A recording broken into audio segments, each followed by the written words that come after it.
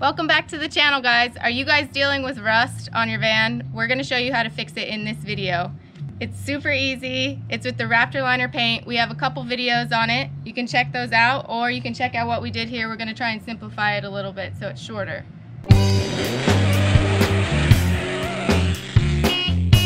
One of the first steps to prep the van for paint is to take off all the ugly chrome accessories, and then we're going to sand where we're going to paint.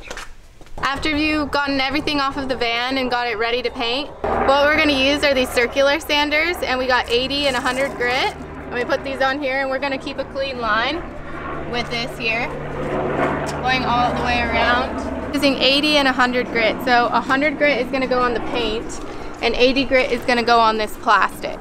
We've been sanding for about a good 2 hours now, and it's time to address this rust under the windshield here.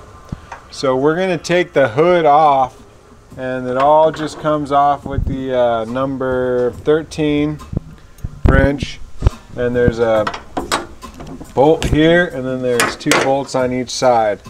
So we're going to remove this, and it'll make painting the hood easy as well. So we got the hood off. I'll just note that the weird little bolt that kind of holds the arm up is actually part of the washer fluid, so when you put it back, it all just kind of comes off at once. And yeah, so we're going to use the grinder and get after it.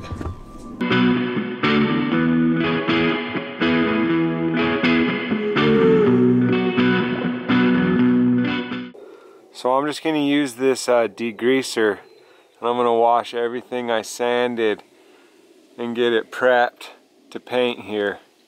Okay, so now we're masking, which is the step 3 of paint. And we got these. This helps a lot for masking up your windshield. We also have a giant car condom. And yeah, so this is step 3. We're masking up the thing. I've already sprayed some primer up top. We're gonna get more on these rusty areas. And then we just wait for the paint now.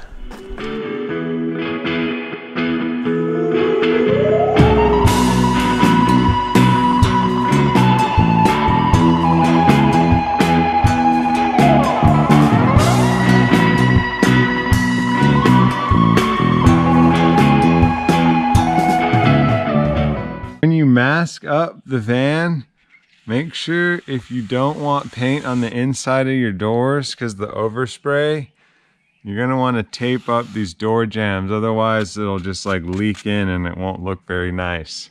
Danny is still masking, and now I am going to show you what we use. We put this over the whole van.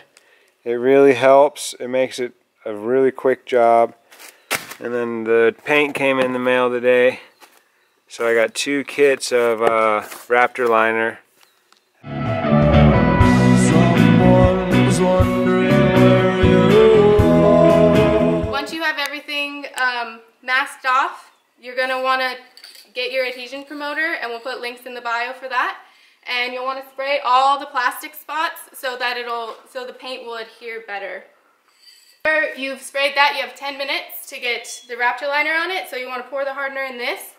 And you'll want to order one of these guns, and you'll put that inside, put it on the air compressor, and spray it down and stay within the lines. Alright, we set our gun to 40 to 60 psi, and now we're going to pour the hardener into this. It looks like it's 8 ounces, and then we pour it into there, and then connect this to the gun.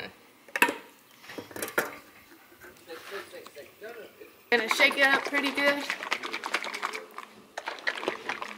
Make sure to always wear a mask.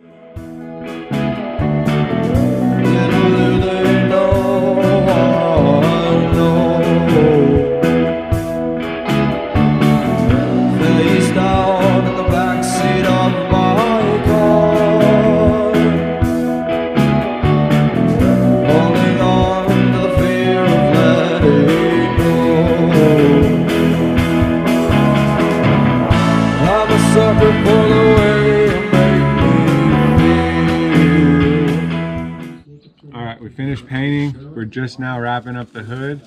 We added this bright orange strip so you can see it through the grate. So let's see how it looks. We've finished the van, we've reassembled the hood, and we've taken off all of the tape so we could see the finished product. And it took about 2 days to complete this job, and I hope that you learned that in just a few easy steps that you can change the look of your van and up that curb appeal.